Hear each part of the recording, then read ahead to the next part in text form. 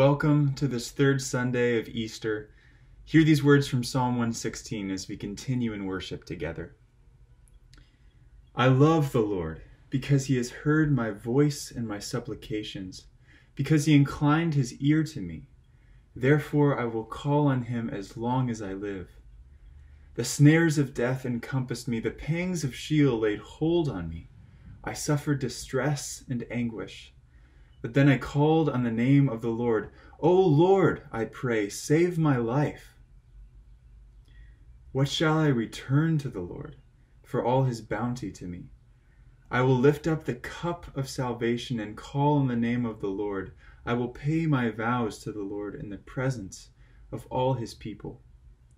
In the courts of the house of the Lord, in your midst, O Jerusalem, praise the Lord.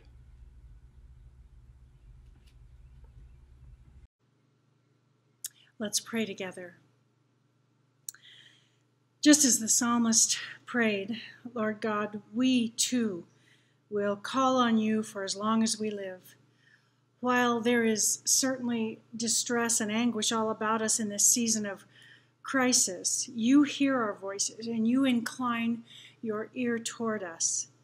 Today, Lord God, as we gather remotely in worship, we want to incline our hearts toward you. We want to worship you, our one true God, Creator, Redeemer, Sustainer.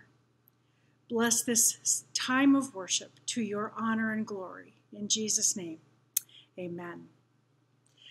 Well, I want to add my welcome to all of you on this third Sunday of Easter. And I want to express my thanks to Jeff Wilson and Lucia Delamarter and Tom Ryan for that great opening hymn. Also thanks to Greenville University intern, was anyway until everything changed, Brian Wells, who helped to lead us in our opening scripture from the Psalms. And at the close of the service, we're going to be led through song by our other GU intern that we had for this spring, Lexi Hooper. As a part of our regular family life time together, just want to invite you again, encourage you to share with us either online or by email or text or by phone call, any ways that we can be praying for you or someone that you know of who is in need of our prayers. We're trying to keep folks updated on various concerns, and in just a little bit I'll offer a prayer of intercession for those and for others as well. So again, the staff continues to meet electronically every Tuesday afternoon for prayer, and we just count it a privilege to be able to share with you and help carry some of those burdens. We also want you to know that we are starting to compile our annual list of high school and college graduates. So while we have a pretty good read, we think, we want to make sure we don't miss anybody. So please send us any information on your graduate, whether it's high school or college or postgraduate work. Make sure that we'd rather hear from 3 different sources the same name than to omit somebody accidentally. So feel free to send that information into the church office, and Tina Watterson will be gathering all that, and we can celebrate those graduations, even though we can't do it in person. We also, of course, are keenly aware of Governor Pritzker's latest mandate, actually extending the shelter in place through the end of May. Let me assure you that we are taking all of that very seriously. Our conference superintendent, Ben Tolley, put out a word on Thursday with that information, and that we as churches would continue to honor that mandate. I also want you to know that we're putting together a task force made up of some staff and some of your board to study best practices, to just begin thinking of ways to prepare for our reopening someday. We're also getting information from our bishops. There are all kinds of webinars and articles that are out there about the best and safest ways as we think about eventually reopening. But here's the thing, I kind of an image that I want you to keep in mind as we talk about this. Don't think of reopening as something like flipping a switch, where suddenly it was dark and now it's light, that sort of thing. Instead, think about it as turning a dial. There are going to be incremental moves toward reopening, and we're going to do it the safest way that we possibly can. So just know that is very much on our radar. Nobody wants to get together with this church family more than we do. So keep that in mind, and would you pray for that that ad hoc team that is going to be gathering best practices and help us prepare. Now, one other way that we can be together even while we're apart comes to us from our family ministries, our early childhood and family ministries director, Lisa Barber. So I'm going to let her introduce that to you now. Good morning, everyone. My name is Lisa Barber, and I'm the Director of Early Childhood and Family Ministries here at the church. A lot of you have tuned in to my Story Time with Miss Lisa on the Harvest Kids Facebook site and have experienced my funny hats. This was one of the favorites. Today, I share with you my latest one. The purpose of these hats has been to bring a little laughter and hopefully a smile to others. I know everyone is ready for our shelter in place to be over and for us to go back to how it was before March 20th. There have definitely been some challenges and negative consequences to the COVID-19 crisis. And now we have the uncertainty of how long it's going to last and what the future is going to look like. But I also have heard people share that there's been some positives to our shelter-in-place experiences. You know God, He can always bring good from all things. One of those positives for our family has been eating dinner together every night. In fact, I feel guilty admitting this, but we've eaten together more in the last month than we have in years. We have laughed together, cried together, talked, debated, argued together, and prayed together. Hopefully, the shelter in place will be lifted soon, but I hope our dinners together will continue at home. I'm excited to tell you about a new campaign we're going to be doing. It is called Meals at Home, and we will be starting it May 1st. The goal is to challenge our church families to eat together as a family at least 3 times per week. We want to make meals together a priority and be intentional about having those meals together. That means turning off media during meals in order to have fun connecting with each other. We will have resources available on the church webpage and our Facebook page to help encourage you to either start or continue having meals together as a family. Studies show that when we have meals together, the health of the family multiplies. One of the simplest ways to instill strong faith and values at home is to share meals together in an intentional manner. Our families need to not only be healthy physically, but also mentally and spiritually. Our compliance with the shelter in place and the social distancing keeps us healthy physically, but we also want to help our families to be healthy in other ways. And please don't think this is only for households that have 2 or more people. We not only want to encourage our individual families to have a meal together, but also our church family. Included in our new Meals at Home campaign, there will be a guide to conversation starters and ideas of things you can do together. Mealtime chat recipes, which are idea cards for activities to encourage meals together.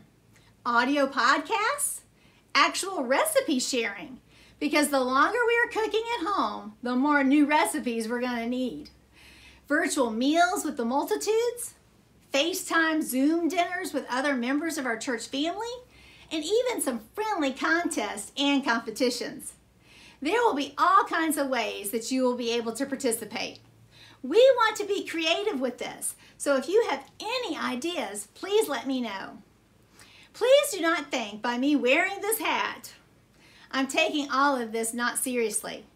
We just realized that if we have to be at home, Let's use it to make and experience home growth. While we're at home, we don't want to look back and say, I wish I would have spent my time differently. Let's try to make the most out of our time at home with our families. So, starting May 1st, please check out our web page and Facebook page for more information. Let's celebrate having meals at home. Thanks, Lisa, for this new way of connecting with one another. We'll be hearing more about that throughout the week. So this is just another way that we can sort of stand in that gap where we really do miss getting together with each other. I would like to just invite you to join me for a few moments of intercessory prayer. Over the course of these last 5 weeks or so, of course, there have been a number of concerns that have come up from within our immediate church family and our global church family. So I'm just going to invite you to bow with me for a few moments as I lift up some names and some individuals and some circumstances. Please insert your own and add to this. So let's pray.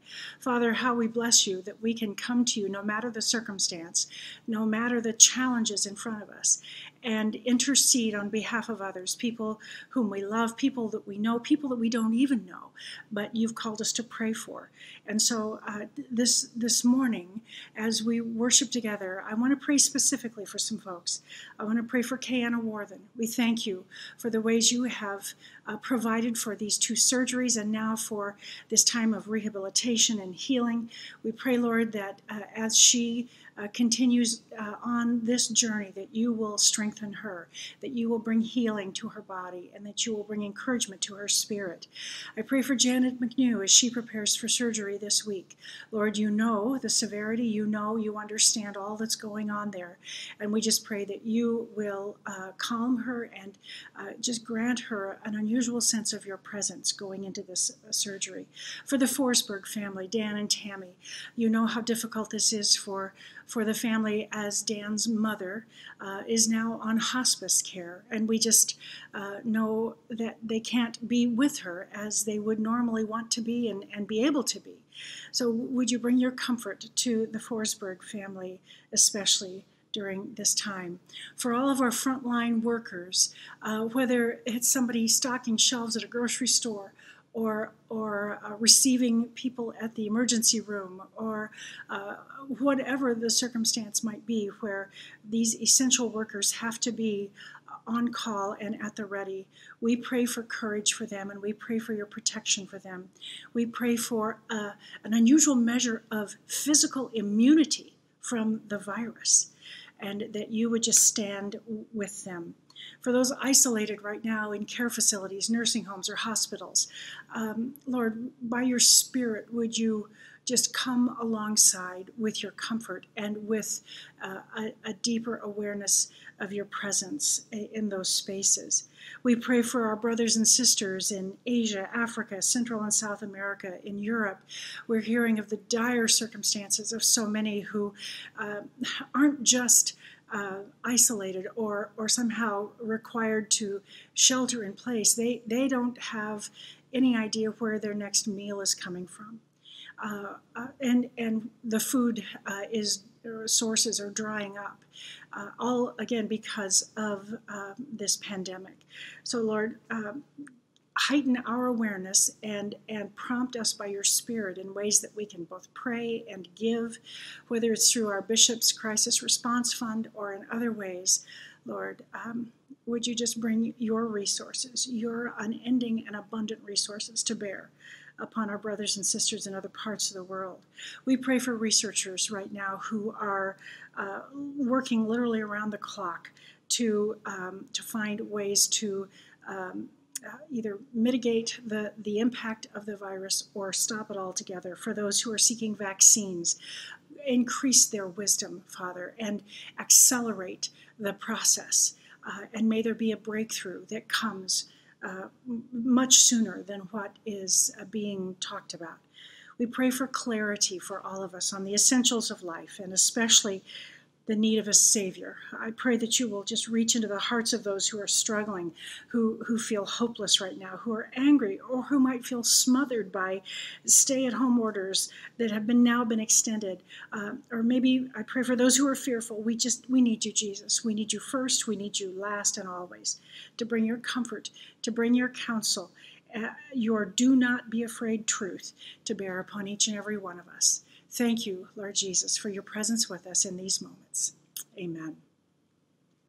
Well, friends, as we prepare for the reading of God's Word this morning, let me offer just a few thoughts ahead of that.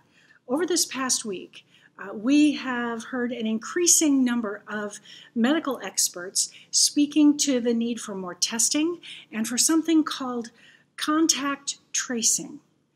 Now, contact tracing, as one document describes it, is kind of equal parts medical work and detective work. Trained staff interview people who've been diagnosed with a contagious disease, in this case, coronavirus, to try to figure out where they've been recently and who they've been in contact with. And then they go and tell those people that they may have been exposed, and encouraging them, of course, to quarantine themselves or maybe even be tested themselves to prevent the spreading of the disease any further. Well, I began thinking about contact tracing in light of the resurrection of Jesus from the dead. We are still in celebration mode as we have 50 days set aside on the church calendar to declare the risen Christ, and then, of course, another 315 days to live into that truth. There was something viral happening in those days following the discovery of the empty tomb. And one of my favorite encounters in that regard had to do with two men on the road to Emmaus. They had just left Jerusalem on the same day as that incredible discovery of the empty tomb. Chris Borwick is going to read the passage for us from Luke 24. I invite your careful and prayerful attention to the reading of God's Word. Good morning. This is the lesson for the third Sunday of Easter, the book of Luke, chapter 24, verses 13 through 35. Now on that same day, two of them were going to a village called Emmaus, about 7 miles from Jerusalem, and talking with each other about all these things that had happened. While they were talking and discussing, Jesus himself came near and went with them, but their eyes were kept from recognizing him. And Jesus said to them, "What are you discussing with each other while you walk along?" They stood still, looking sad. Then one of them, whose name was Cleopas, answered him, "Are you the only stranger in Jerusalem who does not know the things that have taken place here in these days?" Jesus asked them, "What things?" They replied, "The things about Jesus of Nazareth, who was prophet mighty in deed and word before God and all the people, and how our chief priests and leaders handed him over to be condemned to death and crucified. But we had hoped that he was the one to redeem Israel. Yes, and besides all this, it is now the 3rd day since these things took place. Moreover, some women of our group astounded us. They were at the tomb early this morning, and when they did not find his body there, they came back and told us that they had indeed seen a vision of angels who said that he was alive. Some of those who were with us went to the tomb and found it just as the women had said, but they did not see him." Then Jesus said to them, "Oh, how foolish you are, and how slow of heart to believe all that the prophets have declared. Was it not necessary that the Messiah should suffer these things and then enter into his glory?" Then, beginning with Moses and all the prophets, Jesus interpreted to them the things about himself in all the scriptures. As they came near the village to which they were going, Jesus walked ahead as if he were going on. But they urged him strongly, saying, "Stay with us, because it is almost evening, and the day is now nearly over." So he went in to stay with them. When he was at the table with them, he took bread, blessed and broke it, and gave it to them. Then their eyes were opened, and they recognized him, and he vanished from their sight. They said to each other, "Were not our hearts burning within us while he was talking to us on the road, while he was opening the scriptures to us?" That same hour they got up and returned to Jerusalem, and they found the 11 and their companions gathered together. They were saying, "The Lord has risen indeed, and he has appeared to Simon." Then they told what had happened on the road, and how he had been made known to them in the breaking of the bread. The word of the Lord. So friends, think about all this, what you've just heard read, in light of contact tracing. Every individual or group who encountered the risen Christ became contagious. There was a transmission of information that brought transformation with each and every meeting, whether it was, like one-on-one in a garden, or in a room filled with confused and fearful followers, or at a show and tell moment with one of Jesus' disciples, or on a country road between Jerusalem and Emmaus. Every time one of these individuals or groups encountered the risen Christ, things went off the rails in a good way. No one remained the same. There was really no detective work required, because every person's contact tracing led back to the very same place, the empty tomb. This encounter on the Emmaus Road wasn't so much about proving the resurrection of Christ as it was about discerning the presence of the resurrected Christ. Now think about that with me for a few moments. If I were to go out on a limb here, I would guess that many of you listening today would respond to this declaration, "Christ is risen," with, "He is risen indeed." Am I right? We're not out to prove whether or not Christ rose from the dead. The preponderance of eyewitness accounts, the scholarly writings by faithful followers, the revelation through the Holy Spirit to our own spirits, all of that is more than proof enough of this supernatural occurrence. But might we be inclined to struggle a bit with the discerning part, discerning the presence of the resurrected Christ in our lives day to day? After all, nothing is normal these days, is it? Those familiar things that often sort of take us into the presence of Christ have been taken away for a season, and for good reason. Things like, worshiping together, singing together, praying together, gathering as a growth class, or in a small group Bible study, or with the youth group, or in a Harvest Kids activity, or just a simple gathering over a cup of coffee. Right now, all of that is on hold. And if we're not careful, we can become lethargic or even indifferent. We can even admit that we're really starting to like attending church on our couches in our pajamas, right?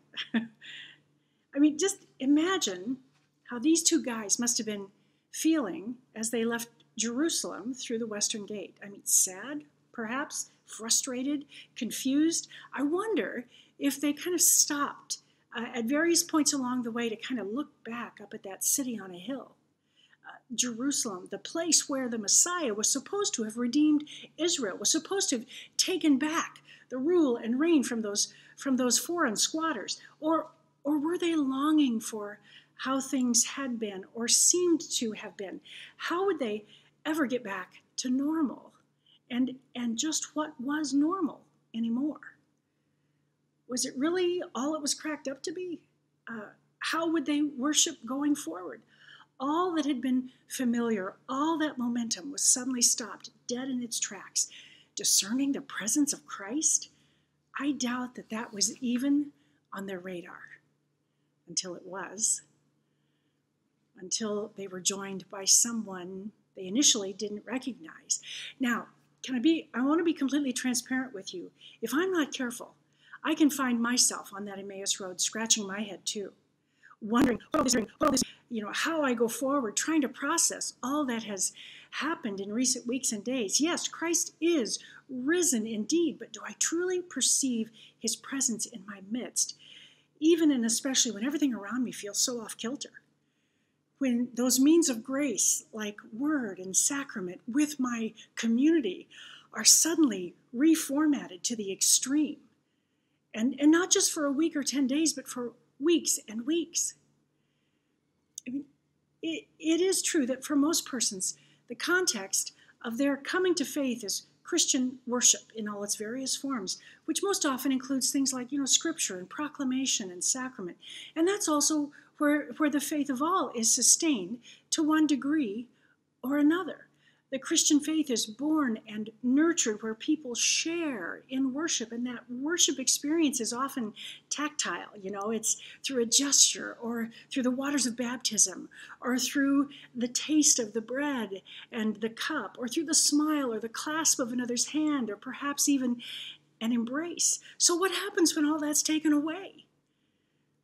As in the case of these two men on that dirt road, the source of our worship comes to us. He meets us on the road. He meets us on our living room couches, or in that hospital, or on that job as an essential worker. He brings himself into our presence at the kitchen sink, or on the lawnmower, or while changing a diaper. Jesus is always on the move, always present, always engaging with his children. Look back at the story again. It's one of movement. Verse 13, the two men are going. Verse 15, Jesus came near and went with them. Verse 28, they came near Emmaus. Also in verse 28, Jesus walked ahead of them. Verse 29, he went in to stay with them. Again at verse 31, he vanished from their sight. And then verse 33, they got up and returned to Jerusalem. Some of these movements are those of Jesus, and some are of the two men. Either way, both Jesus and his followers are on the move, but it is not movement for its own sake. The moves being made have a purpose once Jesus' presence is discerned.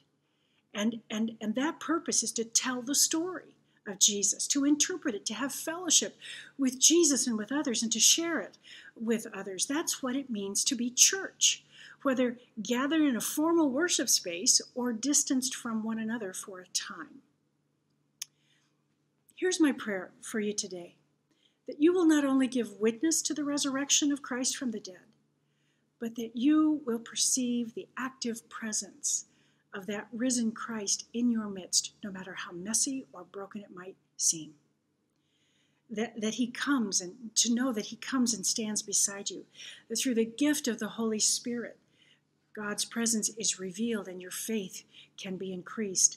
Don't let this cosmic pause button put a hold on your growth in faith, because God is so much bigger than a virus. He desires that your faith actually increase in this season, and our triune God, Creator, Redeemer, Sustainer, makes that possible. Now, maybe you're watching this recording at its original airtime, or maybe at a later time, and it's kind of a fluke that you just happen to stumble upon it, and you have struggled with the idea of a Savior, of Jesus, of his love, of his forgiveness. Let me assure you, he is the real deal. Jesus Christ is not only risen from the dead, but he is living and active right where you are, if you just call out to him. He will not reject you. He will not see you as a lost cause. He will welcome you with open arms. He can be your living hope, both now and for all eternity. And so in these moments, I feel led to just offer a prayer for those of you who are really struggling to even enter into relationship with Jesus. Would you all just bow with me? Jesus, I pray just now for that one who has never chosen to follow you, or maybe who has fallen away by choice or by neglect. Your word tells us that whoever will call on the name of the Lord will be saved, that while we were yet sinners, Christ died for us. Thank you, Jesus, for this free gift of new life now and of life eternal. I pray for that one who right now is getting things right with you, who is seeking this free gift of salvation, who is seeking forgiveness of sins. Bring the witness of your Holy Spirit to bear upon that person in these moments. In the name of Jesus, I pray. Amen. Friends, in just a moment, our other worship intern, Lexi Hooper, will offer our closing song called Living Hope. As she sings, and as you maybe sing along, take note of the movement of God, of the God of the age, as the song says, toward his children. So great a mercy, such boundless love, such intentionality of movement beyond what anybody can really truly fathom. Just as the eyes of the two men on the Emmaus Road were opened in the sacramental moment of the breaking of the bread, may the eyes of your heart be opened today to the boundless grace of Jesus, who comes to you right where you are.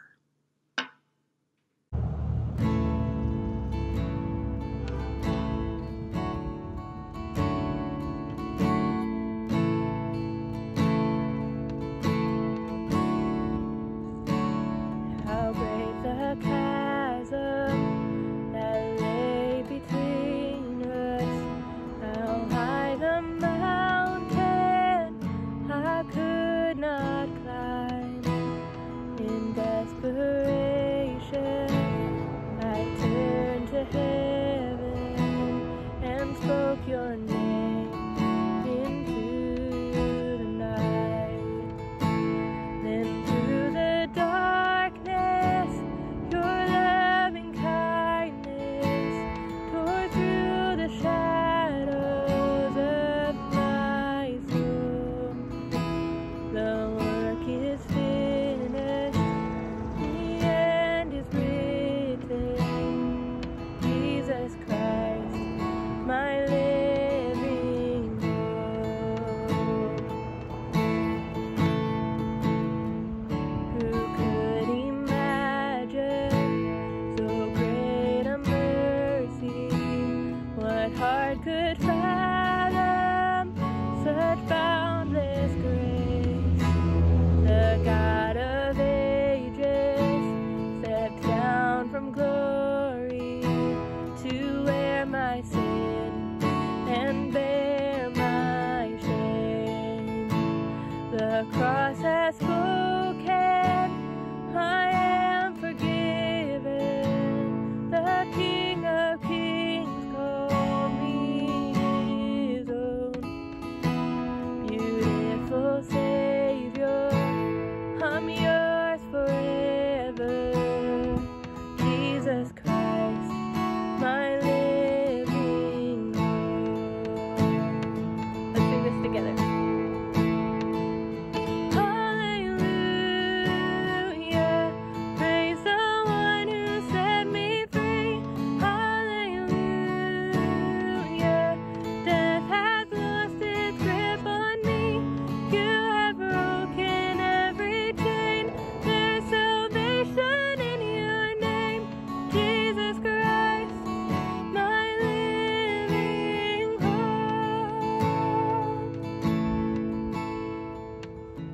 Then came the morning that sealed the promise.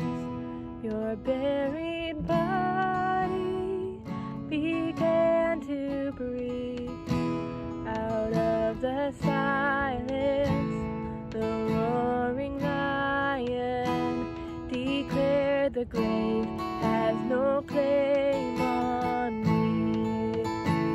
Then came the morning that sealed the promise.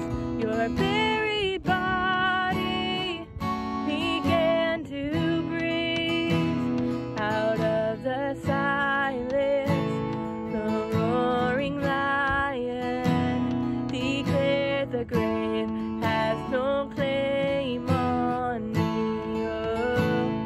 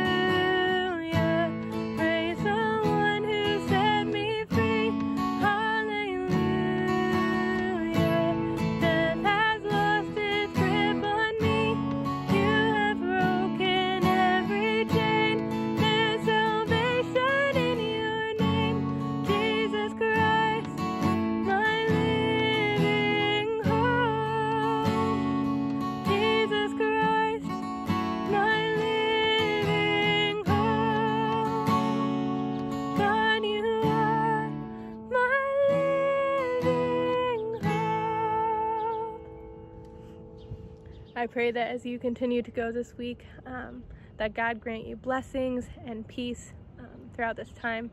It was a blessing to worship with you all this morning. Have a great day.